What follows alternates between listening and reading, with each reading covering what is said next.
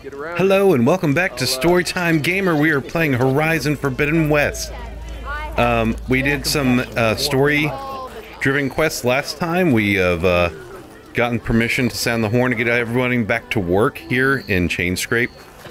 We're going to take what I would call like a breather episode. I had mentioned before that I didn't want to do the machine strike game, but I think it would be disrespectful and not good to the developers if I didn't even try a game within their game. So we're going to explore that today. I'm actually going to level up Aloy as well, and there is a quest we're going to go over here and talk about and see what's going on here. So actually let's do that first. And thanks again for everybody who's watching this. If you haven't already, like, subscribe. Now look at this. Those kids right there. That's such a good little AI development and making this place just so lively. Let me buy you a drink. Think I forgot? I never forget. I think. Next thing I know, and all I can do is hope that it's like that kind of idea, that development of the worlds and the people in all the other places that we get to visit, because this is sort of the opener area still. I definitely do want to take time here. It's like the White Orchard level area in Witcher 3, so it would be bad not to take time. So let's see what's going on over here. What happened to you? That damn mine is what happened to me. It won't be the last injury if Olvin keeps shoving those tongs into those tunnels. What mine? Northeast of Chainscrape, where the river ends. I told Corvin we should stop when the first cave-in happened, but Olvin probably threatened to cut off our pay. Or worse. How about you slow down and take me through it? Let's do some investigation. Injury. You mentioned you were injured in a cave-in. Yeah, a couple days ago. That's how I hurt this blasted leg. Corvin and the others were opening a new vein while I was checking on an older one. As soon as their blast hit, tunnel I was in collapsed. Might have dodged it if I wasn't running on barely a spark of sleep.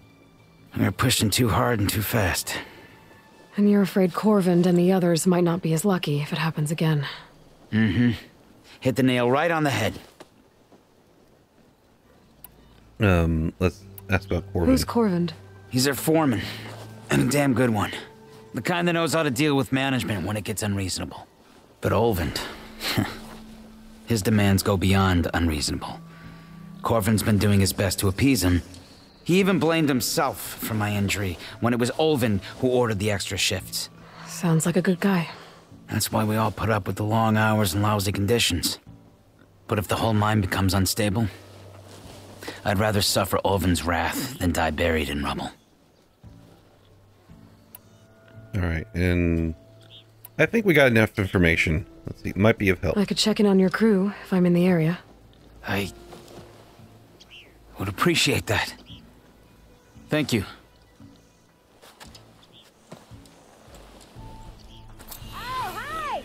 New side quest, Deep Trouble. Sweet.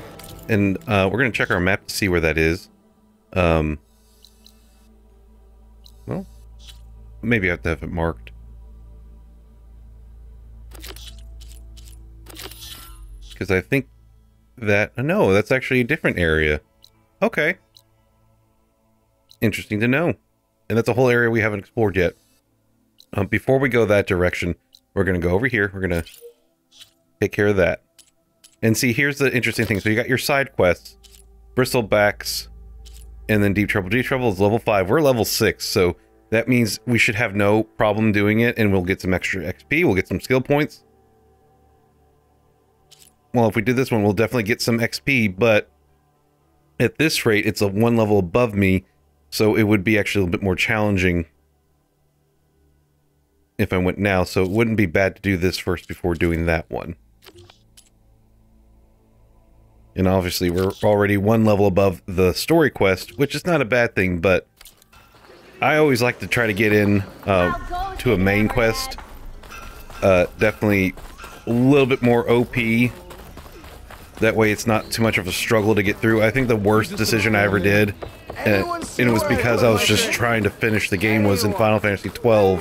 I went against the final boss, and it just became this entire fight of me just trying to keep everyone healed and alive or not knocked out. So that was interesting. Alright, let's talk to our friend over here. It's our friend from the first game. Where is she?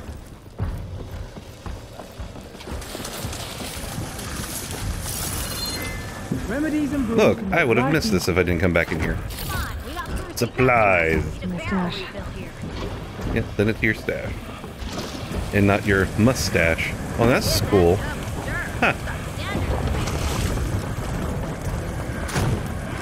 Well, where is our friend? Is it an entirely different area? Let's check over here. Oh, it's that dude. I thought I had a friend. Huh. Maybe that's what I was missing. Okay.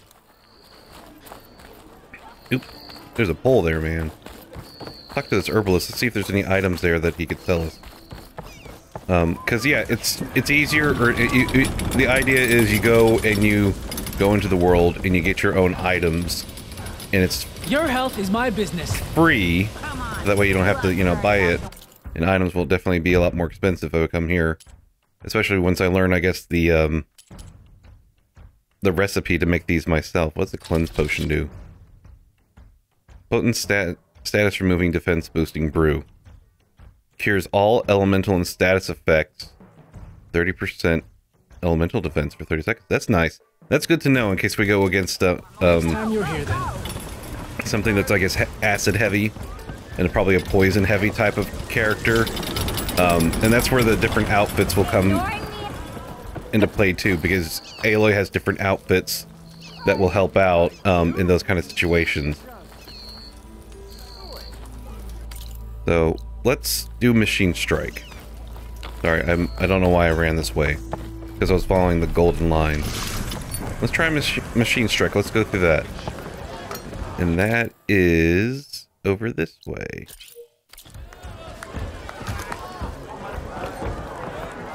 Aloy. No one wants to play strike. About that brew? No? Anyone? Come for that beer after all, eh? Here, sit down. Get a pint in her hand. Wasn't expecting you to swing by. She's a character from the first game. What's expected. Ha! There's that spark. Fire and spit.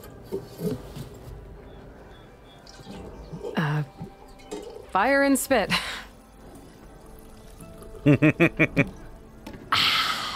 That's a blast from the bellows. Won't fix the forge, but at least I can forget about my troubles for a while. Like what? Take your pick. We got bodies to bury from the bristlebacks, the work stoppage, Olvin grating the gears about his concession decree. Hey! Weapons off the table! Good rule. Ah, don't listen to me. Nothing a cold brew and knocking some heads together can't fix eventually. Let's see. Let's ask just a couple I thought personal you'd be questions. back in Freeheap. Well, after the big battle at Meridian, I went back, but realized it was running smooth. Didn't need me. Heard about the rebuilding out at Barren Light. Figured they could use another hammer. Been scraping by ever since. You could always leave. And go back east? Nah. I ain't one to leave a lit forge. Besides, someone's gotta be a squeaky wheel for the workers around here. Okay. Let's ask more about the bristleback. So the bristlebacks in the Daunt. Nah. Where did they come from? That's the thing. No one rightly knows. They just showed up one day, rampaging around the valley like they exploded out of a forge. Lost some good people. But bless the bellows, you cleared them out and got this place working again. That put a dent in Olvin's plans. Now, if only there were some way to smash them all together and run them out of town. But how could Bristlebacks and the Daunt help Ulvund? 2 words. Concession decree. Since no one knows where the Bristlebacks came from, Ulvund has taken to blaming the Karja for him. He's hoping to dig up enough old resentments to get a strike going until the concession's signed. This is just his latest attempt. He's been trying to rile up the workers since the day he rolled into town. And people actually believe him? Lots of folks suffered at the hands of the Mad King during the Red Raids. Give him half a reason, they'll blame the Karja for anything. Damn Karja slavers. So that was an interesting bit of dialogue we got there. So it sounded, the system adapted to the fact that we went and got a lot of the Bristlebacks taken out so we can continue with the story. I think it would have been a different conversation if I talked to her prior to going after the Bristleback. Well, I have to be going. Thanks for the drink, Petra.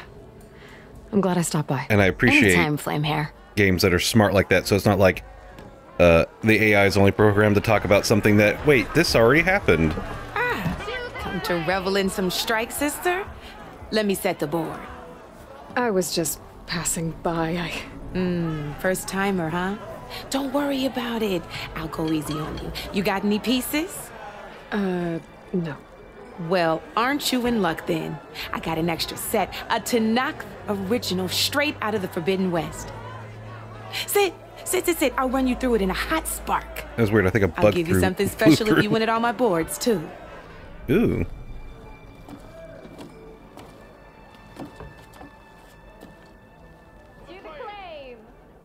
All right. Beginner's tutorial. Status not completed. Okay. Beginner. Ooh, wow. Okay. Let's go to the beginning here. All right.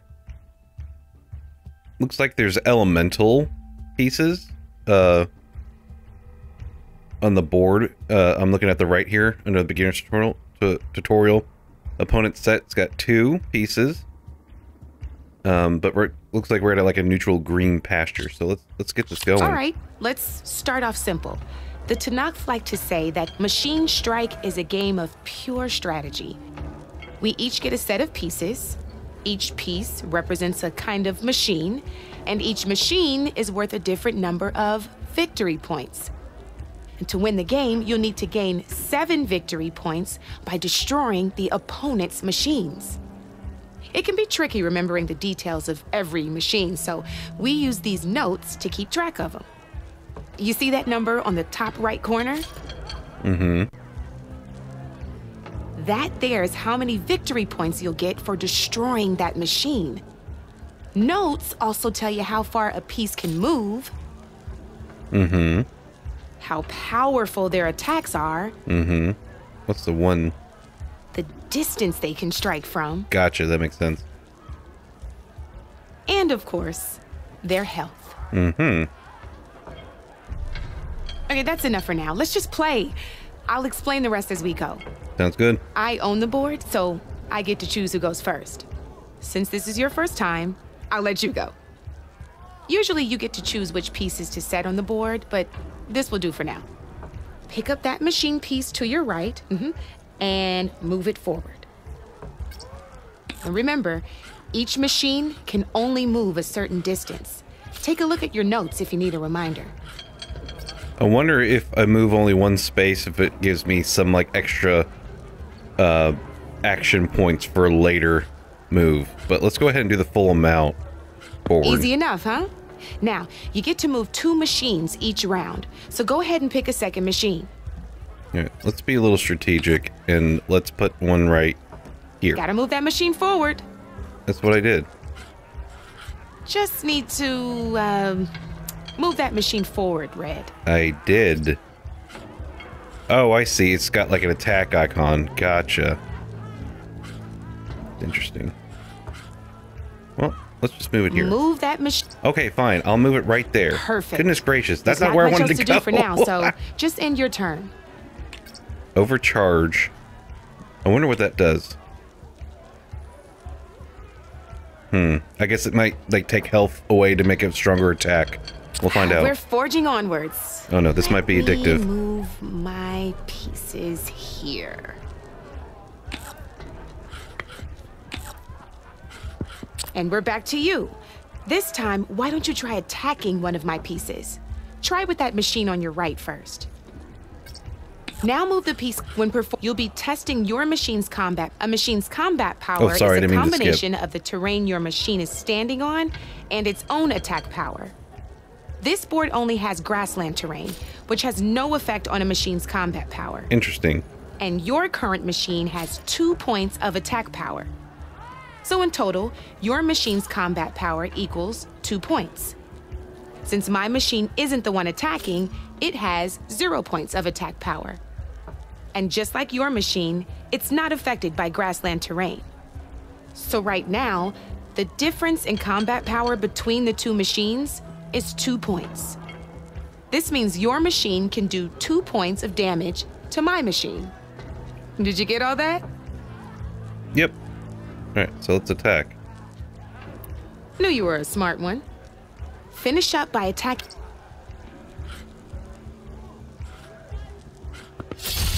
Not pulling any punches, huh? All right, then.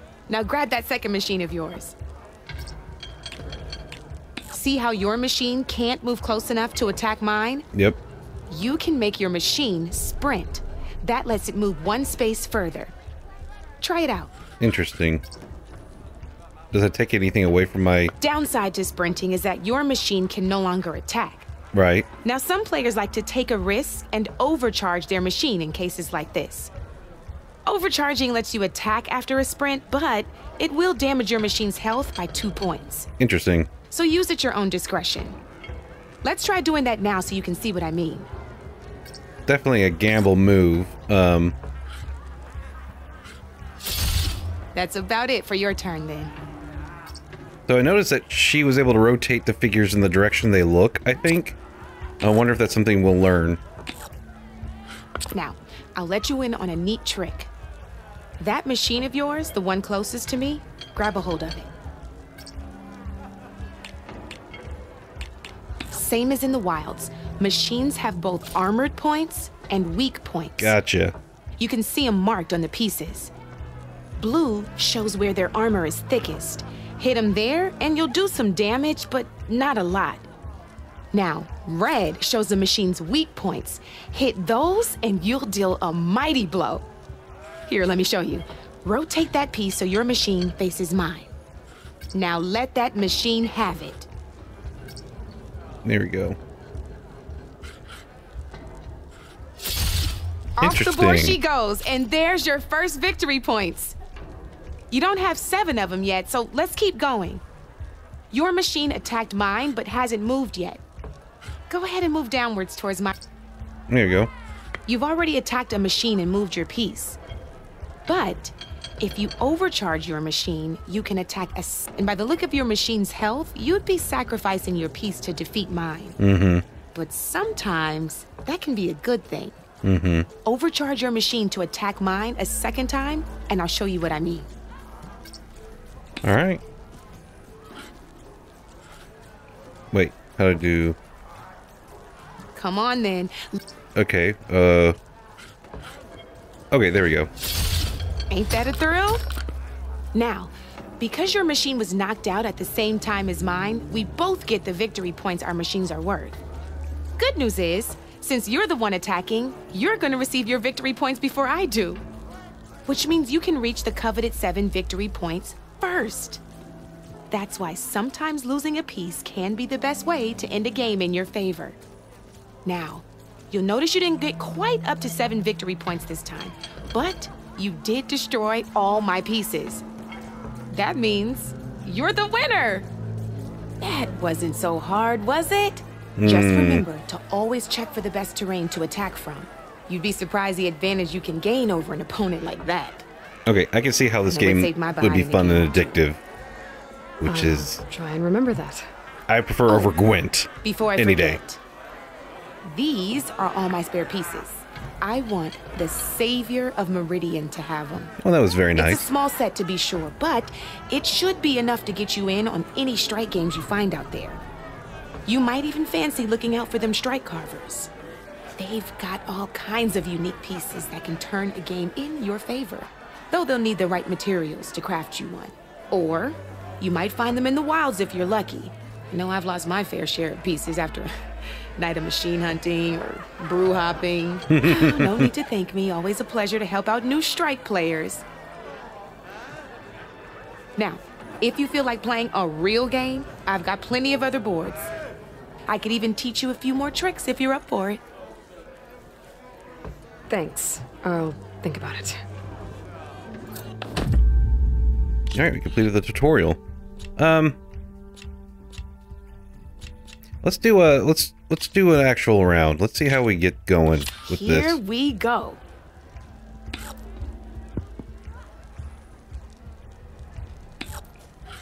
That's something tells me that's like a place I can't even move. So why don't we put you there, and then let's put you there. Let's see how well I do. Make my move.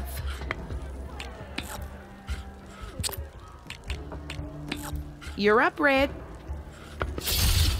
We attack, and we'll go ahead and overcharge. Just really knock them down. Okay. I know that's probably going to put them in advantage to attack me, but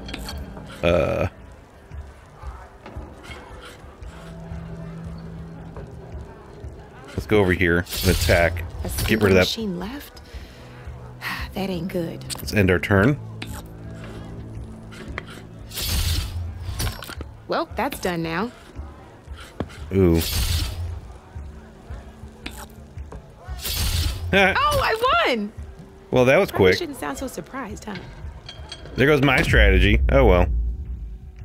I'm gonna try it again. This is gonna be fun. I wonder if we get any experience points from winning. Let's put ourselves over here this time. My Yeah. turn. And I won't be so eager to try something fancy smanchy. That's it for me. So weak point, and okay, so the weak point would be behind. Let's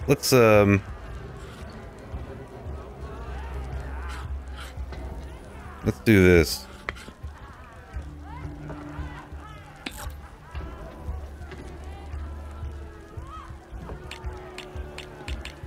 Alright, we'll move right here. And turn. Come up. See what they do. Ooh, not from the side. Ow! Your turn. Oh, I see. So from this position, they get a little bit stronger. And it seems like there's maybe even defense because it's a higher ground. So definitely being over here would help. Let's do this.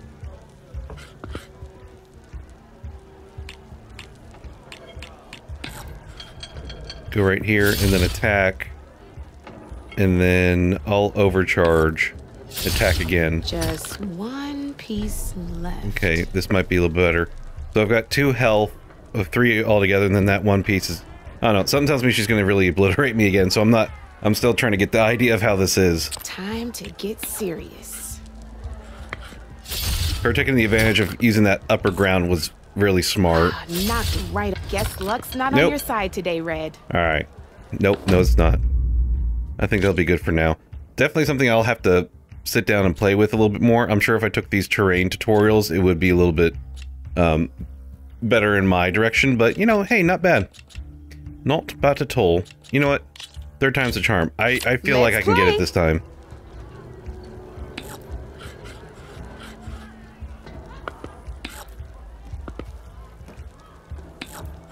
I feel bad. I feel like I'm just giving up if I don't even get through this Your one. move, Red. Alright, let's take the high ground and set ourselves up for an attack there. And then maybe let's sprint here. Or maybe here. I want to stay out of their reach, so let's do this. Yeah. Okay, let's see. I want them to come towards me. Board's all yours. So let's not select you, let's select you. And then have you kind of position yourself there. Kind of want to keep the higher ground.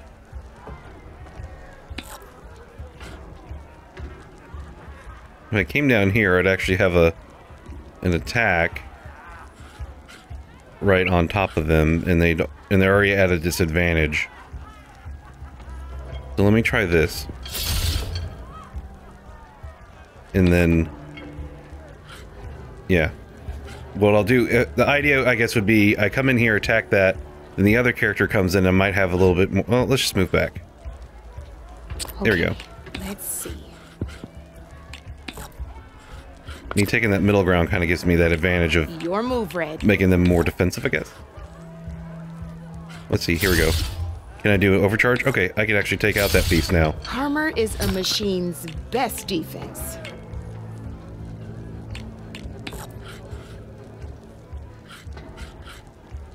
Let's do this. And I think, yeah. Okay, cool. I think I'm finally getting that idea. You're up, Red.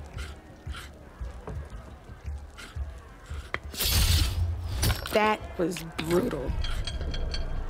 Move back up here and turn. Time to make my move. Yeah, something tells me we're going to be hopping back and forth for a while. Then turn. Wonder why she won't attack. Board's all yours.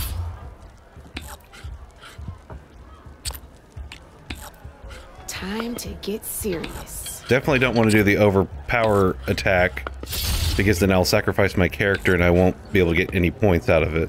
It'll be a tie. Time to get serious. Huzzah! That's it. Ah, looks like I lost. And I got some metal shards out of it. Okay. Too bad it's not actual experience points. You know where to find me, Red. Yep. Alright, so that's Machine Strike. That could get addictive, especially when, I think we had more powers into it. Or different, characters, or pieces, I should say. Which... That's good to know. I think I'm gonna go ahead and run over here.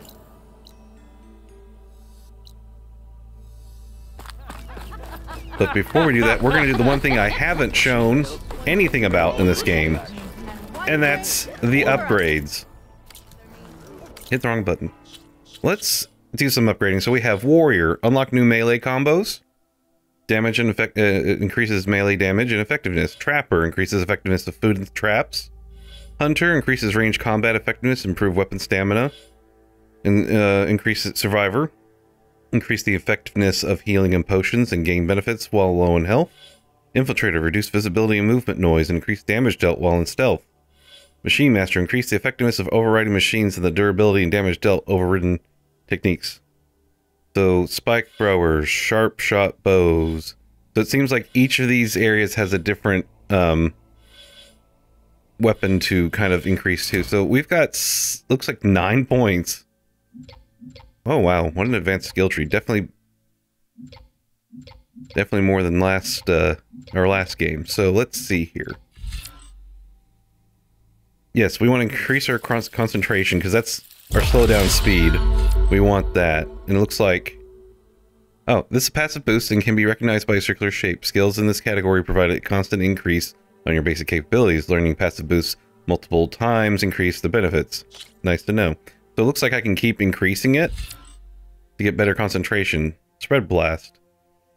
So that's with the bolt blaster. I don't have that weapon yet. Oh. I skipped over that. Sorry. So these are like kind of like super moves, and there's like different ones for different. Oh, that's cool. High velocity. So there's different ones per category. So I have to unlock, like I'd have to unlock this and that in order to unlock this ability to use it. I think. Yeah. Learn 3 connected skills to unlock, and I'm not there yet. Valor Surge Master. Build up Valor faster. Weapon Stamina. Increase your weapon stamina limit. Good to know.